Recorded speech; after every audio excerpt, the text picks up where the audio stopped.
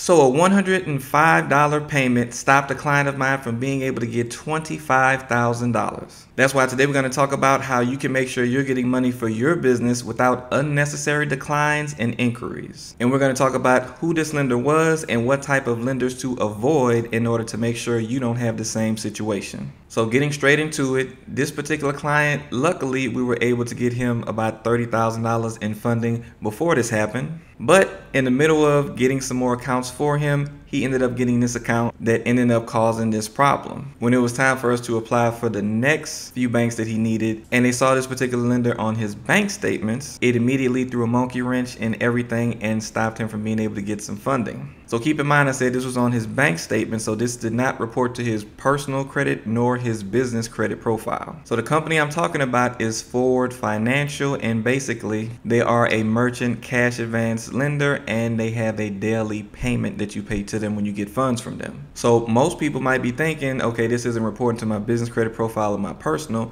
so this won't actually cause a problem. However, when a new lender does actually verify some of your income and they ask for those bank statements, they would see a daily payment like this coming from this type of lender. And as I mentioned, we had a pretty much guaranteed $25,000 coming from the next lender, but because of just the presence of that payment and that merchant cash advance lender being connected to his business, the client was unable to get those funds. And these are some of the things that most people aren't thinking about when they're out there applying for funds for their business, and they end up shooting themselves in the foot and costing themselves more additional money. Now, luckily we knew what to do for him, and we were able to continue going down the path of getting him some more funds for his business. So I want you guys to be aware of this so that you can make better decisions while you're out there trying to get funding for your business. And this is also why it pays to get help from a professional who's already helped other business owners obtain hundreds of thousands of dollars for their business, and that is already mindful of the pitfalls that you can fall in so that you don't make those mistakes. And now, if you want help with getting funding for your business, anywhere from $50,000 and $100,000 at 0% interest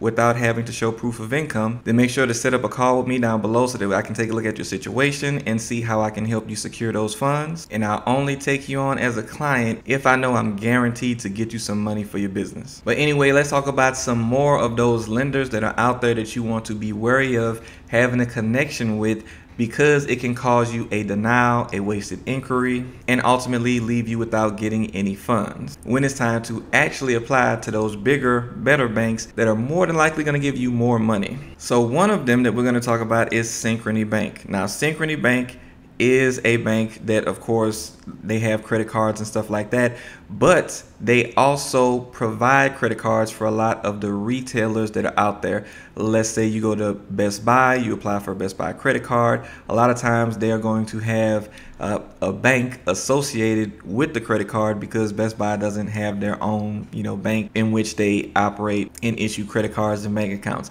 So they partner with a bank, and Synchrony Bank partners with a lot of retailers in order to give them a credit card that they can issue to their customers to, of course, get more sales. And usually you would know that you're seeing this happen if, of course, you ask the retailer what bank do they use for their credit card, or when you look at the application, a lot of times you'll see it. And also on your credit report, if you see, Victoria's Secret, Best Buy, or whatever the retailer is on your credit report, you'll usually see a slash next to their name on your credit report, and you'll see an acronym for whatever the bank might be. But now Synchrony Bank is one of those banks that usually lend to people with lower credit scores, which is why a lot of the retailers will use them, because of course they want as many people to be approved as possible. They're not really concerned about your credit score as the retailer, because you're not really going to be paying the money back to them.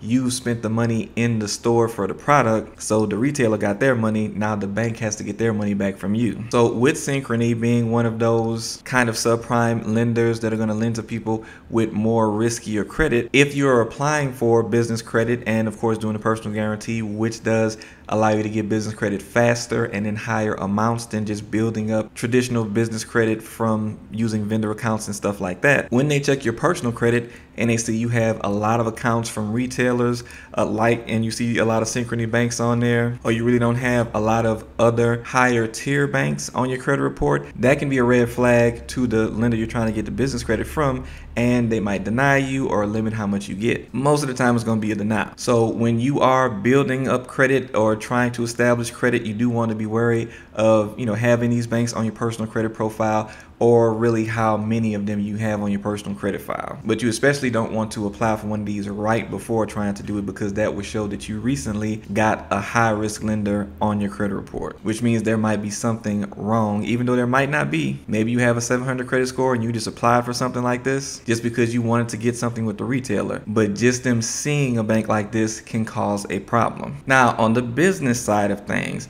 there's a company called Elan Financial, and Elan Financial is like Synchrony in the sense that they are a lower tier bank, and in the sense that they actually provide credit card services for other banks. So basically a bank can reach out to Elan and they can have an entire credit card program implemented and put in place that is ran by Elan and underwritten really by Elan. Now, Elan Financial is a subsidiary of US Bank, but again, this is to issue credit cards to those that might be in a more riskier credit profile situation. And just because they are connected to US Bank does not mean that you would still be favorable in the eyes of US Bank or some of the higher tier lenders. This can still cause a denial if you get a card from Elan Financial that's underwritten by Elan Financial before trying to apply at some of those bigger banks, because the bigger banks really don't like to see accounts like this reporting or connected to your business, and it could delay the amount of time that it takes before you're able to reapply to try to get that funding from the bank that you actually want. Now, before I continue, if you guys are getting value from this video, make sure you hit the thumbs up so YouTube can know that you like this video and they can show it to more people so they can also get this information,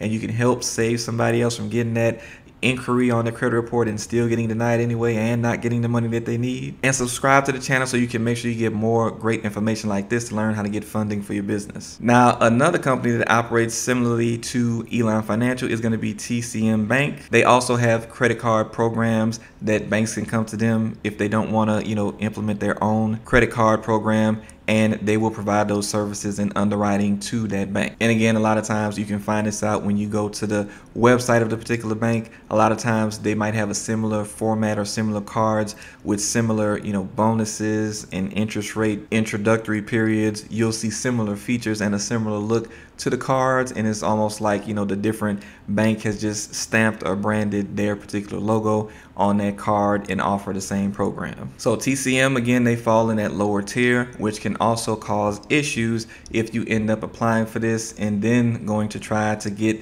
one of those higher tier bank cards. Now, I'm curious, have you guys heard of this before, where these banks are providing programs for credit cards to other banks and doing the underwriting? Have you actually seen these banks before when you try to apply for those cards? And usually they're going to be at your, smaller banks that are going to do something like this. Or have any of you guys been denied for business credit and you found out later that it was connected to you having a certain account on your credit report that shouldn't have been there? If you had those situations, leave them down in the comments. I would love to hear about your situation and what happened, and I'm sure it will help the others watching this video as well. So the best thing that you can do when you are approaching trying to get funding for your business is you want to make sure that you are not out here applying for the wrong accounts at the wrong time. The best thing to do is to always go for those higher tier banks, which are like tier one. It's going to be your Chases, your Wells Fargos, your Bank of Americas.